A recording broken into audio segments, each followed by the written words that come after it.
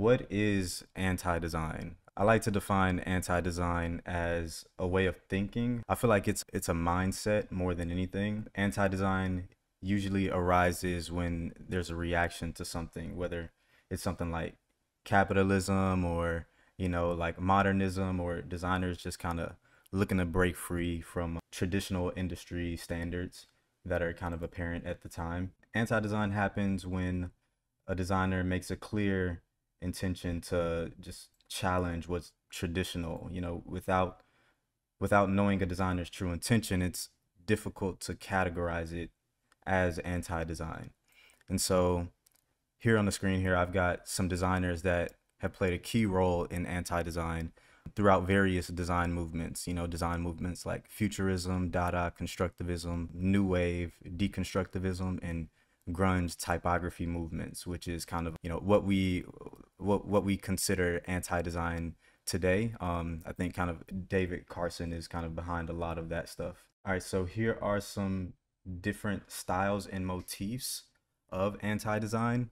So we've got, intentional, just kind of disorder here, some bold and contrasting colors, distorted type, texture montage. I believe this is a piece from David Carson as well. Deconstructed elements, which is a piece from, I believe, Wolfgang Wangart or something like that. I think he's known as the father of kind of new wave. And then we've got some overlapping elements being one of the styles and motifs. And this piece here is from Art Chantry. I don't know if I'm pronouncing that right. This piece here is from Art Chantry as well. And it's a screen print on paper. We've got some distorted type here by, I believe it's Kiefery Keedy, I think. I don't know if I'm pronouncing that right as well. But these are just some common styles and motifs within anti-design. How are y'all feeling about these? Do y'all like these designs? Like, let me know some. Adam A says definitely like the intentional disorder. But yeah, these are just some styles and motifs commonly found within anti-design.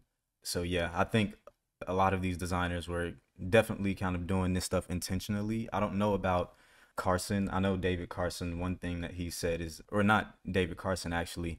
So David Carson actually worked on Ray Gun, but the founder of Ray Gun said, they weren't trying to do anything. They weren't trying to, like make people upset. They were just kind of being themselves when it came to just kind of the covers of Ray Gun, just like the different things that they implemented within Ray Gun magazine. And so, I think, that's a different idea there, as opposed to, designing intentionally, to make it look kind of weird. Panky says, that's a funny name. What would we consider motifs here?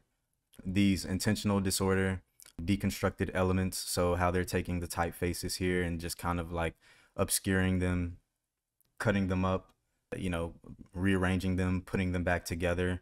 This right here, this texture montage. These are just common styles or common themes that you would find throughout anti-design. I'm gonna go on to the next slide. And so before we break the rules, we gotta learn them. You know what I mean? And so here are just some of the common rules, common graphic design principles that you learn about, like whenever you go to design school or something. Everybody knows about, alignment, balance, color harmony, contrast hierarchy, white space. We implement grids to, so that there's a sense of organization amongst the layouts. But here's a list of Gestalt principles as well. Although these are more of ideas than rules, I would say. They still kind of play a part in graphic design and kind of how we design things and make them visually appealing to the user. And so closure, I could probably run through these. Let me see here. So yeah, closure is how our eye fills in the gaps to incomplete objects. So, if I had like a good example would be, I want to say like what's a logo? Maybe like the Apple logo or something, how it's got the chunk missing out of it, but you still perceive that as an apple. I think that's probably a good example of closure. Common fate states that, multiple objects traveling in the same direction are perceived as a group. Continuity is when our eye perceives elements as a continuous flow rather than individual elements. Figure ground is the ability to distinguish an object from its background, which I always talk about this, but a good example of figure ground would be the FedEx logo, like how you see the arrow in it. I remember when the first time I realized that, it just blew my mind. But yeah, and then let's see, number 5 here, or not number 5, but I believe number 12 is when objects that are closer together are perceived as being related. So that's proximity. So, if you've got two or three objects, on the left hand side, and then you've on the other hand side, you have a different set of objects. Those, those are two different sets of objects, and they're perceived as being related, although they're individual elements on each side. And so similarity would also be like the idea that objects of the same color, shape, size, or texture are said to be more related to each other than those that aren't of the same size, color, or texture. Y'all got any thoughts about the rules? Did I leave any out? Y'all let me know. All right, if y'all can't think of none, I'm gonna just move on. All right, next up, let's see. All right, and here are some examples of anti-design kind of before the trend. We've got some work from Chris Ashworth here, who I think he picked up things after David Carson left from being the art director at Raygun. So I think he became the art director at Raygun shortly after. And then we have Raoul Hausmann here, who is a key figure within the Dada movements. Another piece from Raoul Hausmann down here as well. Hope I'm pronouncing that right. And then we have Filippo Tommaso, who is said to be the founder of the Futurist movements. And then we've got April Grieman, who is one of the leaders of the new wave kind of design style, which is a style, I believe, if I'm correct, is a style that kind of rose to prominence to just kind of challenge, I believe, kind of Swiss design. And so kind of futurism kind of came from that, but not futurism, but no, actually, I'm getting those confused. I'm sorry. It's been a long day. I'm really tired, but yeah, let's see. And then next, we have some examples of how designers are utilizing similar styles today. So, going back, to kind of some of my first thoughts, anti-design is more of a way of thinking than a specific style. So, anti-design doesn't really have a clear look or identity to it. It's completely up to the designer. Some anti-designs have a subtle coherence to them, and some don't. So let's get into it. And here is design work from some of the designers today that are kind of doing similar like anti-design styles.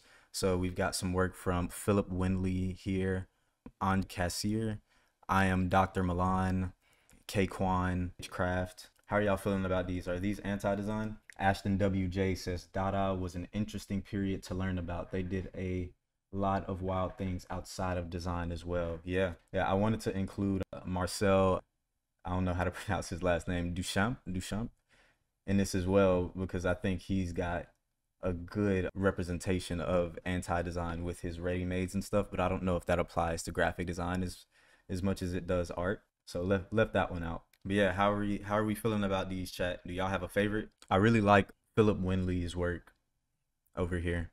We've got like kind of a mix of just like different typefaces and stuff.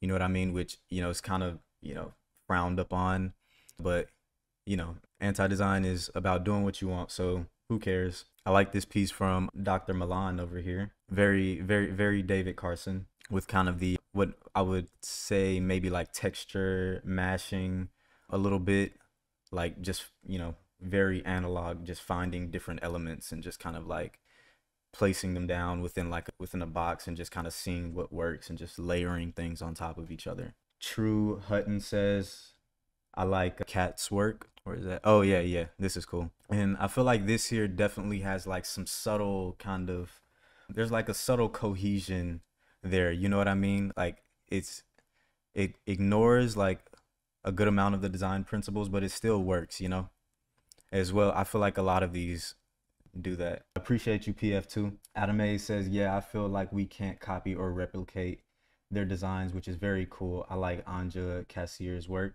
Yeah, this is really cool. I could see like Nike using something like this. Maybe they've worked with Nike. Who knows? Cole says K Quan with the blurred frog. Yeah. Nah, this is dope. I mean the frog is just like super cute. So, I would love to have this in the house somewhere. But yeah, this piece is dope. Y'all got any more thoughts on these? This one from Anja Cassier is really dope as well. I like this piece. Lots of layering, but like the color palette still makes it feel like unified. And I think that's pretty difficult to do. I've tried and it's turned out not so good. Definitely not as good as what we have here. All right, if y'all good on these, I'll go to the next one. Adame says their designs make us observe the poster more to understand their intentions, if that makes sense. Yeah, I feel like I feel like with most of these, you can kind of tell that there's a subtle intention to just kind of like break the grid, for lack of a better term. I feel like in its simplest way, that's an easy kind of decision for these as to, whether you're going to follow a grid or not. And I feel like definitely this one has some underlying kind of like structure and like design principles to it, as well as the others. I think that's a part of what makes it such a unique style, is that you've got to you're breaking a grid, but you've got to have something in there to just kind of make it pop and make it stand out. Oh, I hate that I just said make it pop. All right, I'm gonna go to the next one. All right, and these are things that remind us of anti-design. So what I'm doing here is, I wanted to highlight kind of professional design work from different agencies, different kind of renowned agencies that exhibit traits and characteristics of anti-design, but can't be classified as such, or I wouldn't classify this design work as anti-design, but there is a node to it there. So here's some work by Pentagram, from Pentagram for, I forget who this is for actually. I know this is work by Lander for Milan Symphony. This is work by Pentagram for, let me see here. Who's this for? I forget the name of this, but this is also work by Pentagram. Then we've got the Spotify, the Spotify rap stuff. Then we've got Neville Brody for Raf Simmons. And then we've got some work by Dia TV or Dia Studios. So what do y'all think about these? Can you spot the subtle kind of nodes to anti-design? I mean, with Spotify, it's definitely not subtle. Like they're not being shy about that. So can you guys spot any of the common motifs here? F2 says, I love how freely structured they are. Yeah, I really like the one for the symphony here from Landor. I feel like, like the text, like illegible in a way, but it still works. I feel like that's difficult to do. And I would have included the logo, but if you were to see the logo for the Milan Symphony that Landor created for this kind of branding project, it would make sense as to why they kind of did this like overlapping kind of negative space within the text. Ashton WJ says they all have it. Lander with the typography. Yeah. PF2 says I used to tilt my phone and look from the bottom up to read the text on the Spotify one. Does that work? Trey Hutton says Neville is fire. The typography is all over, but it works somehow. Yeah. Yeah, I love this. And I think what makes this work is like we've also got like some overlapping text here, and then the justification of this is just all over the place. But there's still kind of a sense of hierarchy at play here. You've got your bold text here, then you've got like the entire word here instead of just a single drop cap. You know what I mean? So that's cool. And then you've got your body copy, and then typical just kind of like full bleed just kind of image on the right hand side. But the text here is just interesting enough to kind of make the two just kind of feel like a single unit, if I must say. Like, I don't know. Two says it yeah, it plays an optical illusion. Adame says the monochrome image of the guy, the body of text is illegible, which is interesting. Yeah. Anti-design. You did says Anti-design feels like having creative freedom. Yeah. I mean, yeah, I think that's like the root of it, just to do what you want. You know what I mean? I don't think there's a right or a wrong way to do it. Beauty is in the eye of the beholder. You know what I mean? So, but yeah, do y'all have any questions about this stuff before we hop into the next segment? Udicta says that's my favorite quote. It's a good one. Trey Hutton says, "Do you think the random typography stands out more than the guy?" Yeah, I think it's the first thing that my eye is drawn to. But, that's just me. It's very bold, you know. And then I feel like the image is kind of a little bit, as far as kind of lighting, on the softer side, so it doesn't stand out as much as the text. I feel like the bold text kind of wins my eye over first. Well, all right, I guess we're gonna get ready for the next segment. Y'all give me a little bit to prepare for the next segment.